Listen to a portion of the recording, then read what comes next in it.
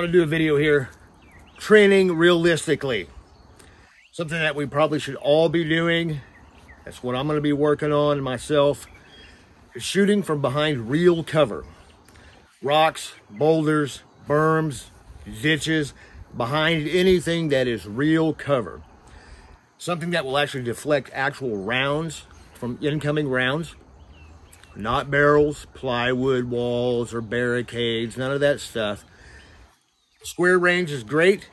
You know, it will help with the basic fundamentals and marksmanship and getting to know your rifle and your weapon and your optics and things like that.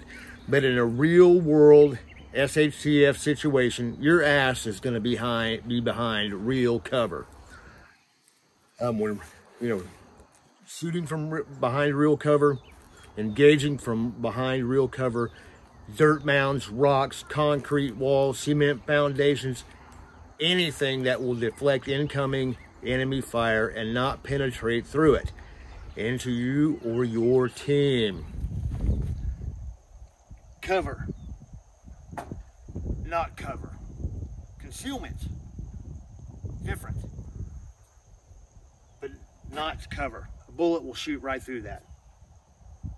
That is solid concrete foundation about that thick. That is cover. That's old school concrete too. That's probably 100 years old. Hardcore, old school concrete.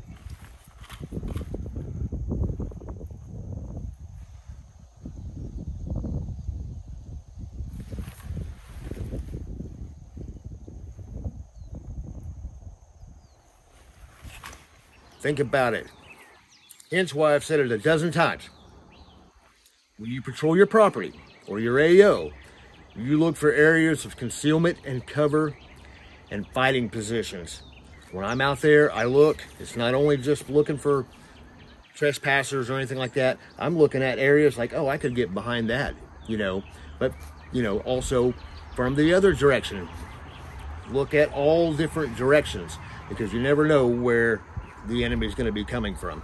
And you want to be able to get behind that and know your areas and know where you can get behind and where they're at on your property.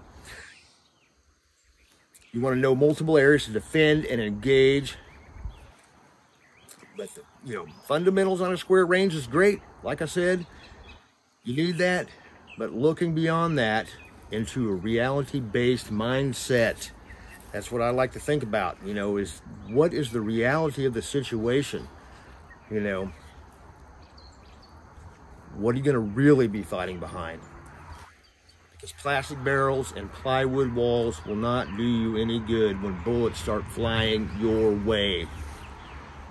When they do, your ass is going to be jumping behind solid, real cover. And you'll need to have that skill of shooting from behind real cover. You know, that's the thing. You got incoming rounds, you're not going to be standing out on a square range. You're going to be behind cover.